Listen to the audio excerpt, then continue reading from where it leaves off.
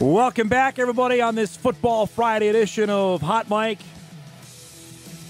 Get ready for what's going to be a great day of football. We mentioned we got games coming up at the Dome here about a half hour, all spread across the Metro as well. North Dakota high school football playoffs resume. We'll preview that coming up in our second hour.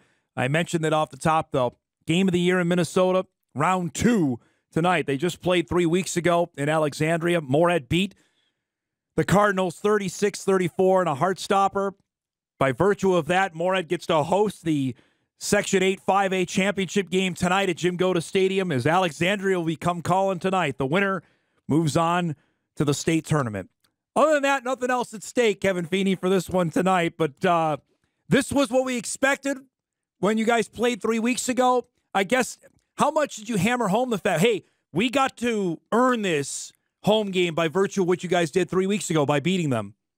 Well, and that was the main topic leading up to that game, because I think both teams from the beginning of the year, Alexandria definitely planned on being in this game. And I don't know if everybody in the outside world planned us being in this game, but we definitely thought we had a team that would be able to compete. And so leading up to the game 3 weeks ago, it was really just round one of a 2-round fight is what we thought. And like you said, it was going to be big for us because we won the opportunity to host the section championship, and it's a neat deal for our community. How often have you been asked about, I'll give it to you here, how hard is it to beat the same team twice in a year? Yeah, it's crazy. But you know what? This rivalry goes way back. We talked about this last time. I mean, when I shook hands with Mike after the game was over 3 weeks ago, it was, how could it not come down to the last play when these two teams are on the field? So, you know what? It's going to be a heck of a football game. Like I said, I think everybody anticipated this matchup. And, you know what? It is difficult playing a team twice. But on the same token, I feel like we know each other so well, and there's going to be the little things and tweaks that each team is going to make. And now it's just kind of, I gave the old slogan. Our kids don't even know what hay in the barn means, but I actually said it yesterday, Dom. They probably looked at you like 8 heads, right? Yeah, they had no clue what that meant, but that's okay. I want to go back to that game a couple weeks ago. Turnovers happened. I mean, was your heart in your throat when Allmendinger fumbles the football? I mean, you played a great game up to that point, and then you played a clean game up to that point.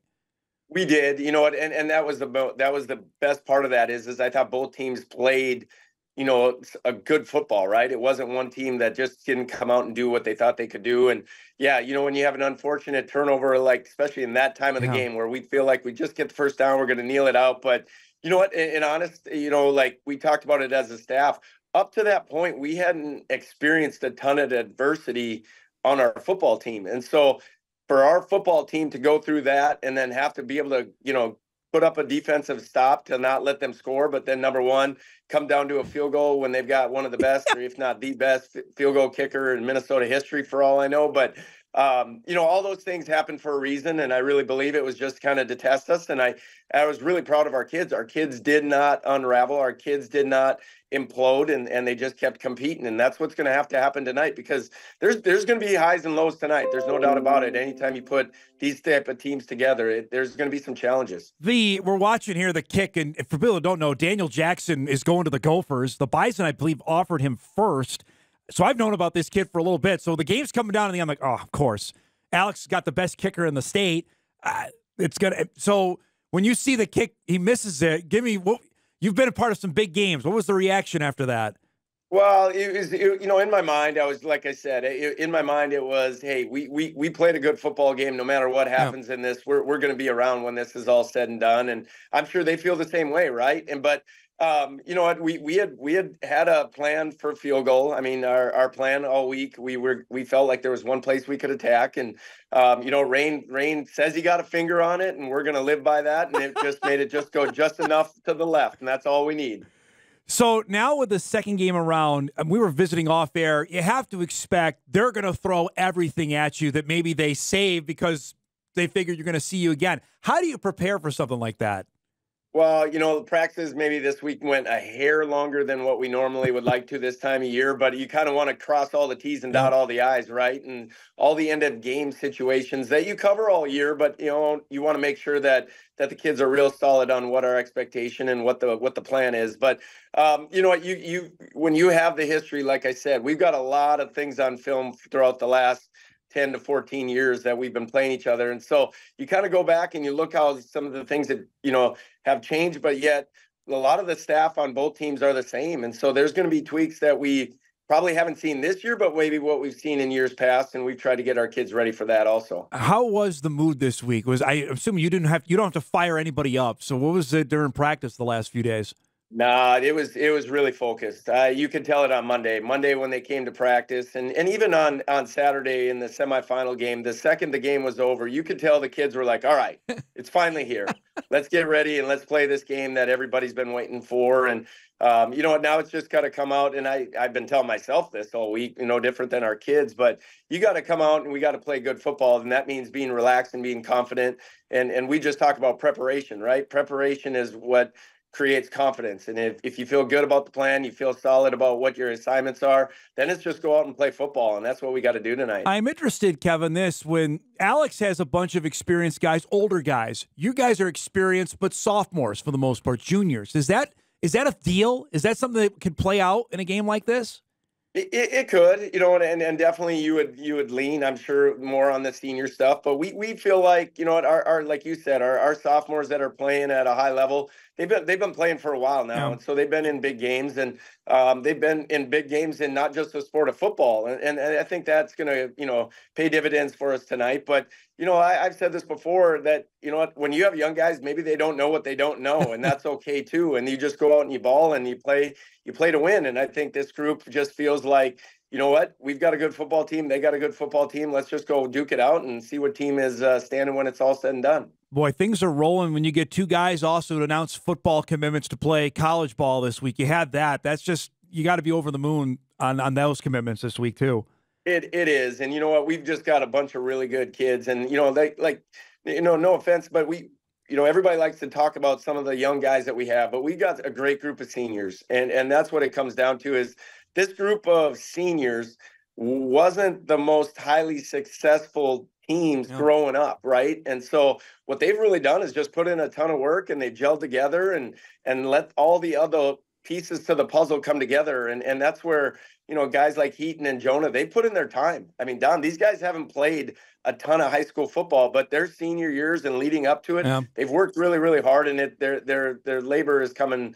The fruits of their labor is really coming to fruition for them. I'm going to get you in trouble and ask you a question you have no control over, but I want to ask anyway, because I'm looking at 6A has how they do their tournament. Would 5A be more beneficial if it was more statewide and not a section like it is? Because, both these teams deserve to keep playing beyond, that's just my opinion, beyond tonight. Yeah, you know what? I don't think you're wrong on that. I think if you were to say, the two teams battling it out in Moorhead tonight are probably the top handful of teams in the state, right? And, there's always those tweaks. And yeah, I had no doubt about it. I feel like both these teams should be playing at US Bank in a few weeks. But unfortunately, that's not the cards we're dealt. There's nothing we can do. But yeah, you're right. 6A football, how they're doing it, and their goal is to get the best teams in at the end. And, it's an evolving thing. Like you said, I got no control over it, and neither does Mike. But it's going to make for an awesome opportunity. Normally maybe you'd say this game would be played at US Bank about 3 weeks from now. Right? But hey, Moorhead community gets to come out and watch some great football tonight. So I encourage everybody to come out and watch. I don't think there's actually going to be a seat to be had, frankly. I've been known to be prisoner of the moment. I'll take the hit on that. Is this the biggest game you've coached at Moorhead tonight? You know what? That's a great question. I have no idea. I think, to host this game has been huge. And our kids, like I said, you said it best, the key word is earned. They've earned the right to host this game. And no matter where it's going to be played, we always go in with the mindset, we'll play in a parking lot. And Moorhead, you got to be willing to do that, right? Because neutral sites, typically for us, are not neutral sites. And so we got to take advantage when we're at home here. You bring in I know there's going to be some people at this game. Are you bringing some stars of the past? Can we get Morlock out there? What do you got anything planned tonight? Hey, you know what? No, we're gonna just try to let this thing roll out. But yeah, it's always fun. I get an opportunity to see a lot of our former players that come out, and I've gotten a ton of messages throughout the week, and specifically this morning that there's guys that are super excited, and that's what's so fun, right? When you have guys they're well past their college years and they're into their adult life and they're still paying attention and want to be around it. That's really cool. That's a neat feeling for us. Well, we were visiting off air, and you've reached big time status as well when you have Division I staff's going to be at the game tonight. You're going to have that with not only what Alexandria brings to the table. You obviously have some guys that are warranting high profile Division I looks. It is, and that's what's awesome, and that's what when you got this type of skill level on the field on the same place, there's going to be a lot of eyes on it, and it's fun, right? But I go back to a handful of years ago when Otis and Kaiser and Brevin Ford were on the field, and we had a ton of Division I coaches at that game, and so when you do this long enough, there's a lot of neat moments, but you got to also be in the moment, right? And I think that's one big thing that I do want our kids to just all of a sudden at one point tonight just look around.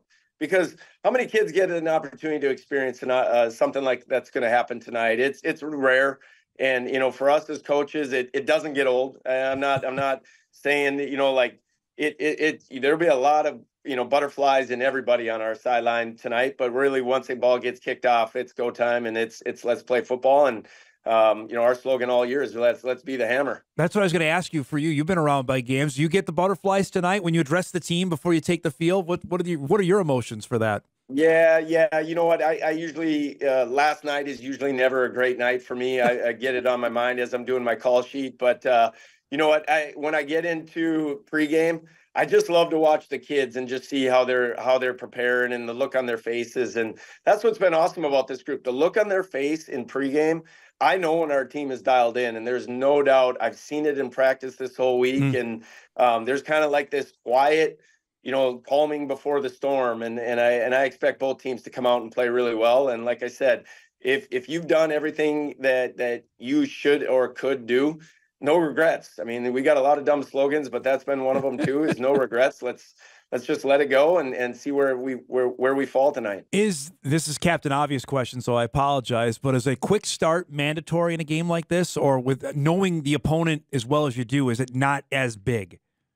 Nah, you know what? I like fast starts, and I thought that was the key in our first game. And when we played them, we did get a defensive stop right away, and then had an offensive possession that went down and was successful. And so I think it just it gets you in groove, right? But like I said, I've really talked and really hammered home this week that there's going to be highs and lows, guys. There's going to be things that go well for us, and there's going to be things that aren't on the script for us tonight. But how we respond to that is going to really play it out. So yeah, I'd love to have a fast start, but if unfortunately that doesn't happen, I'll flip the script right away and just say, hey, you know what? This is a 4-quarter fight, and just stay in the fight, and let's keep those jabs going, and let's go for the knockout late. So do you have the Herb Brooks, the Newt Rockne speech before the game, or no? You don't need that tonight. That's going to be a game time decision. Let's just say, I'll tell myself, because Dom, these guys will laugh. I'll be like, I'm going to go into the locker room. I'm going to be really, really calm. And just in about 1 minute into the pregame, I'm on fire and I'm letting it rip. So I don't know. We'll see how that plays out tonight. This quarterback you're facing is obviously going to go play basketball in the ACC. He's quite good. Where does he rank in the quarterbacks you faced in all your coaching career? How good is this guy? Oh, he's way up there. Okay. There's no doubt about it. And like when you got a senior 3-year starter, and like you said, a Division I athlete, and he can sling it, right? I mean, and we've got to be cognizant that he can extend a play and have a big enough arm where guys can be well downfield, and he's going to have the arm strength to get it there. And so our DB's got to stay locked in and play the full play until the whistle blows. But you know what? We've also got to be able to be physical with them, right? I mean, what quarterbacks, and me included, what quarterbacks like getting hit? And so we've got to be disruptive, and we've got to be able to get some touches on them, and hopefully some balls will go our way. You could have the ghosts of Morlock, Lawrence out there. I'm trying to think of a few others, for that. This it seems fitting for these two teams to be playing. This is what it's all about. Friday night game, you're gonna have a huge crowd. It's to go to state. That's pretty good recipe there. It is, and you hit it. I think our school all week, and it's been challenging for the kids, right? Because they hear it from everybody, whether it's at home or in school. And I just said, you know what? You don't have to say anything. Let's just go out and prove it, and let's do our thing. Uniform combo. Most important question is last one. What do you got tonight? Hey, they gave me orange on orange tonight, baby. Let's go. Well, you're not losing now. I'm going to say it right now. You're not going to lose there. It's great to see you, bud. I'll see you at the game tonight, all right? Thanks for the time this morning. Hey, appreciate it. Stay warm tonight. There he goes. Kevin Feeney, head coach of the Moorhead Spuds. Moorhead and Alexandria coming up tonight, 7 o'clock from Jim Goda Stadium. Of course, we'll have highlights on our news, part of First Down Friday on WDAY at 10 o'clock. Court and I are going to the game. It's a big deal. There's going to be a lot of people over in Moorhead tonight, and I know the Gophers are going to be there. I know the Bison are going to be there tonight. I believe a couple other schools as well. South Dakota State going to be there tonight. Yeah, that's the amount of talent on there. Jackson is already committed. Daniel Jackson is the kicker. He's signing with the Gophers. Thompson, the quarterback, has committed to play basketball at Clemson for Alexandria. So you got 2 D1 guys there. Tay Rich, the outstanding running back from Moorhead, he's already been offered by Chris Kleiman in Kansas State after his freshman year. He's took a game day visit to Nebraska, so he's going to play Division I football somewhere. Rain Battle's going to play in the NSIC. A couple more guys I just mentioned committed this week. You've got dudes everywhere.